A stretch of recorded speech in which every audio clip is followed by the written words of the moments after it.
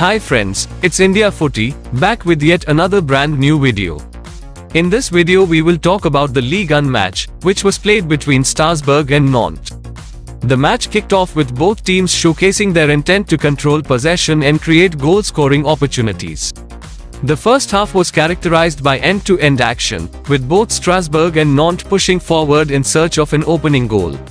Both goalkeepers made crucial saves to keep their respective teams in the game.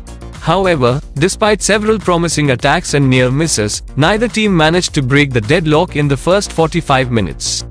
The defensive lines of both sides remained resolute, denying any clear-cut chances.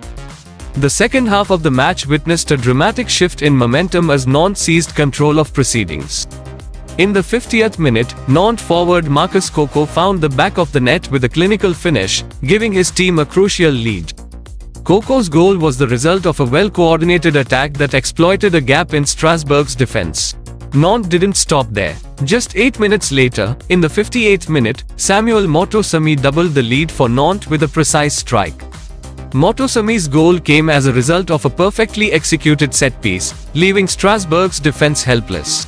Strasbourg, now trailing by 2 goals, attempted to mount a comeback and increased their attacking efforts.